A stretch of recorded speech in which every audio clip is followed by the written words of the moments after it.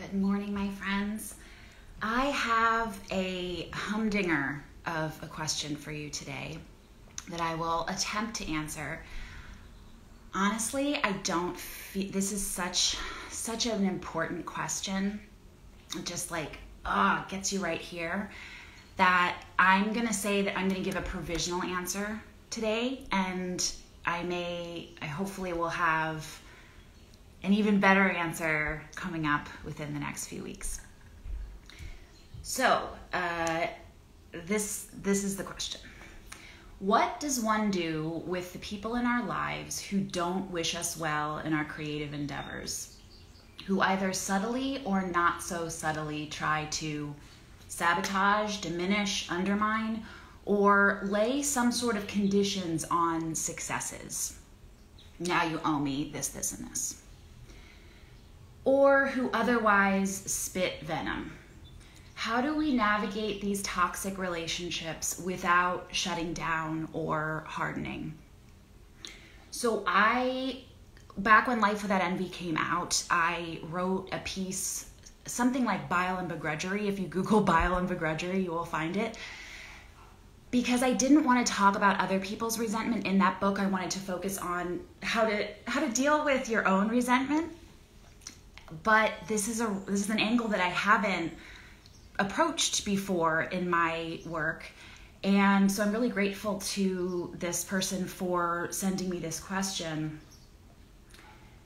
So I sent this person the link to the Bile and Begrudgery piece that I wrote. And I said, well, this will be a cathartic read for you, but it won't be helpful per se, because I'm writing to the would-be begrudgers and saying, don't do this. I have not yet written anything about how to respond to those people in your life who are resenting you on whatever level it manifests. So this is what this person how this person responded. Begrudger is a great term. They're there when you're starting out. They're there when you have small successes. They're there when you have big successes. And no matter where I am, they are hurtful, but more than hurtful. Distracting, but more than distracting. Diminishing, but more than diminishing. It just feels like poison. That's the best word for it. So I have 4 guidelines that I would offer. Oh my goodness. I'm so glad so many of you are watching. This is lovely. So 4 guidelines that I would offer. So the first is to recognize that this person's resentment is not your problem. It's not something that you need to fix. It's not something that you can solve. It's not your failure.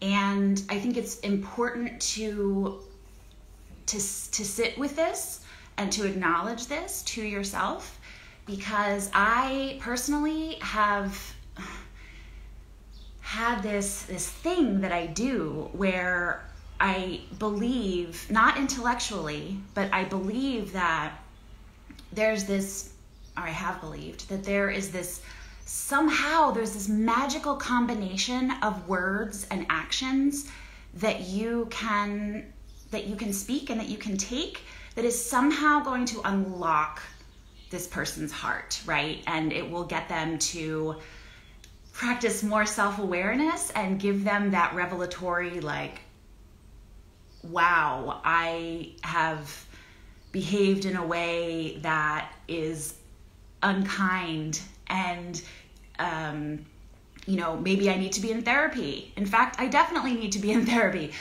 I have had this thing that I do where I'm taking it on, right? I'm putting it on me, that I have to be the one to figure out this, how to unlock this person's, whatever's going on up here that is manifesting in this discord in my relationship with this person.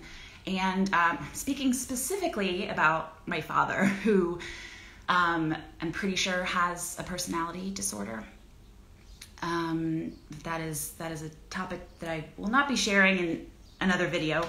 But point being that I understand, I deeply feel this, what this person shared with me in a DM last week.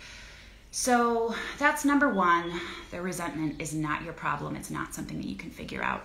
Number two is to practice self-support and self-nourishment rather than focusing on what this person is doing or saying and making that the center of gravity or the center of your emotional turmoil.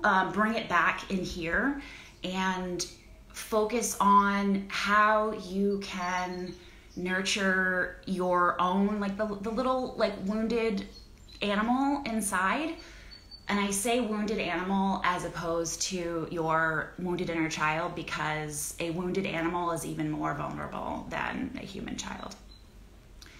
So that's the second thing that I would say, is to focus on your feelings and how you can witness those feelings and support yourself instead, because let's be honest, the person who is flinging their bile and begrudgery at you, this is probably someone who loves to make things all about themselves, and then they tell you that you're the one making it all about yourself when you say, I feel hurt by what you said or did. But we'll get to that. That's a subsequent step. So number three is to evaluate the relationship, to consider this relationship in terms of the expenditure of psychic energy. Oh boy. Again, let's be honest. We are not talking about friends here because we've all had people who are, doing that whole must be nice thing. And those people don't tend to stick around, right? If you have good self-esteem, you're not going to let that person, keep showing up and trying to diminish your accomplishments or diminishing your drive, your ambition, before you even get to the actual accomplishment. So we're talking about family here, let's be honest. Because unless your family situation is so dire and so abusive that you have to say, I am divorcing my parents, I'm divorcing a sibling, whatever, whoever it is. I don't think you can do that legally, but you know what I mean, you're doing it energetically, symbolically. You have to get along with these people, at least, every now and again when you get together for a holiday dinner or whatever it is. So we're not talking about friends, because frankly, if you have a friend in your life, you would say this person is saying toxic things. They're not happy for me. They're not happy for my striving. They're not supportive. Edit that person out of your life. We are talking about family members who are not quite toxic enough where you would say, I wish you well. I hope that you get the help that you need. We're talking about people we still want to have some sort of a relationship with, right? So I want you to evaluate the relationship in terms of the emotional labor that you are taking on. And in the fourth step, you're going to figure out your new boundary lines, and then you have to stick to them, right? And you need to articulate those new boundary lines, which is the hardest part, right? Because I'm sure, a lot of people watching this video who are resonating with this are probably trying to talk and behave like around the unspoken thing, the unspoken resentment, because it's awkward, right? It's awkward to have the thought, like, I think that my brother is jealous of me. And if you actually come out and say that, that's probably, that conversation is probably not going to be productive, let's say. So when you do articulate this new boundary line, I would focus on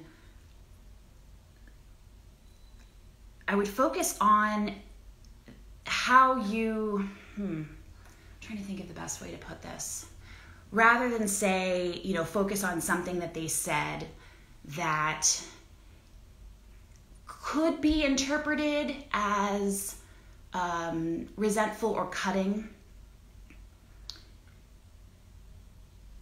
to say, look, to air this out, to say, I feel stressed. I feel my cortisone levels spiking, or cortisol. I feel my cortisol levels spiking when you say this. So I feel I have a stress response. So, like, keep it really scientific. That's what I'm trying to say. So you're not interpreting anything that they're saying. You are simply saying, this is the physical reaction that I am having. I feel stressed.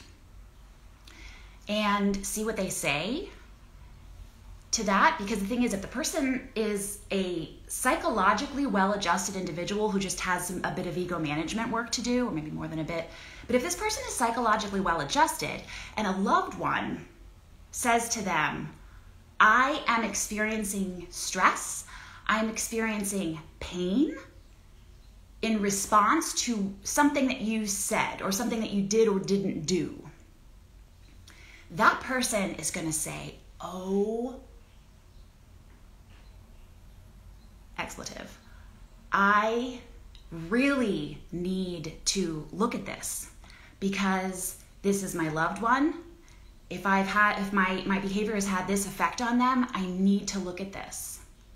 I need to examine this. It's time for some self-reflection. So if this family member is in that category, then great. Then I think that will be a productive conversation. On the other hand, you may have someone who is not psychologically healthy, and they may turn to gaslighting. And the reason that I say keep it scientific is that it's hard. I think it's hard. I imagine that it would be harder to gaslight. I don't know why, like, this is a thing, gaslighting. And family members do it all the time. The family members who are not psychologically healthy individuals. And this is where I run out of ideas, to be honest with you.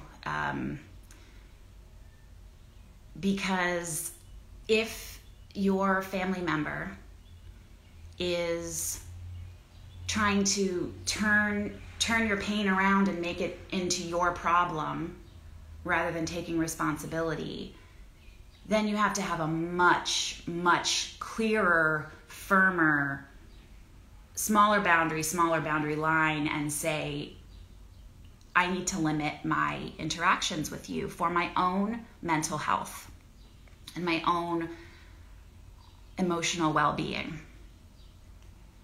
And hold firm to that,